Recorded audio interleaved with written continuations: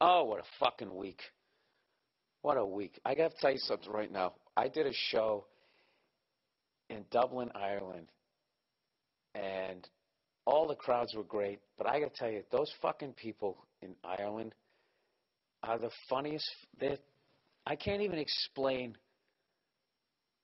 I swear, well, there's something about, like, when I go through Great Britain and Ireland, it's like Scotland and Ireland. They're like the knuckleheads that I grew up with. And when I go to London, London is kind of like all the people that I met when I went to New York that were from Boston. So they did move away from where they were from, but they still brought that thing with them because people in London are hilarious. But I was doing a show, Dublin, on Monday night at the Vicar Street Theater or something. Just this awesome venue. By the way, Jim Gaffigan's going to be there. If any of you Irish cunts are listening to this, you got to go see him. I was supposed to tweet about that. I'm going to do that today. The hilarious Jim Gaffigan's going to be there. Anyway, so it was on a Monday night. And it's a really hard night to try and sell tickets. And these people showed up in force. And I can't even tell you how. They were fucking hilarious. Like, I was on stage, and there was this thing I was talking about people hugging their kids. And how that is a good thing, but if you do it too much, you could potentially make them weaker. So I mentioned, I've been telling this story for like 6 to 8 months, and I've been saying how that my mother wasn't a hugger and didn't hug us when we were kids, and people just listen, and it's just a small detail that leads to this other part that I want to talk about. So I've said that line uneventfully. That's even a fucking word. With no issue whatsoever for like 6 months. Now I'm in fucking Ireland, and I just throw that line out there like I'm not even thinking about it and say, yeah, I said, my mother didn't hug me when I was a kid, and I'm getting ready to say the next sentence, and like 15% of the crowd goes, aww. I'm not even doing it the way they did it.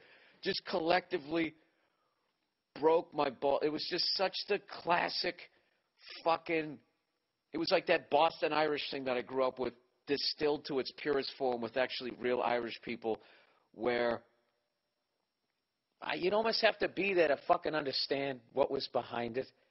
It was like, I opened the emotional door just a crack, and automatically they just bust your balls about it. Like, you fucking, what, like, I think we got hugs? You freckled cunt, shut the fuck up and tell the joke. I can't even, I've tried to explain it to Nia. She laughed, but still, you kind of had to be there. And then, so I laughed. I was like, I'm not fucking trying to get your sympathy. I'm trying to get to this next part, you assholes. And the whole crowd fucking laughs. And then like a half hour later, what I had done when I was over there was I bought a bunch of DVDs with me. Like just basically the DVD itself with this little paper thing. And I was just handing them out to people because I'm trying to get them to show other people, when I'm out there, so I can keep coming back, basically trying to get them to spread the word of my comedy. And then someone's just like, well, why don't you just put it on Spotify, you dumb fuck? And I'm like, because I'm old, all right? I feel like I have to bring the hard copy. So I tell these assholes that I'm giving them free DVDs at the end of the show. And I'm halfway through that spiel, telling them that they're getting a free DVD. All right? And I'm in the middle of it, and I hear this guy in the back of the crowd goes, oh, fuck off.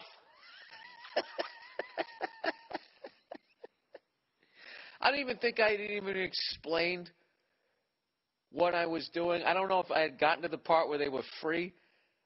I don't know what the fuck. Or it was the fact that I was trying to, once again, go to a nice place where, hey, I really appreciate you guys coming out. This really means a lot to me. And I want to keep coming back here because I think you got a great country or whatever. And I just opening the door that much.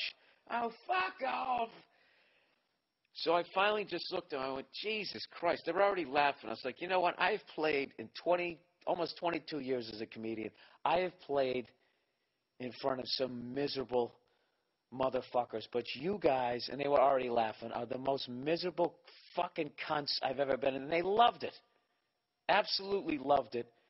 And it killed me that I couldn't go out drinking with the crowd because I had to fucking go. I had an early flight, of course, all the way over to Helsinki. But and it was just kind of those moments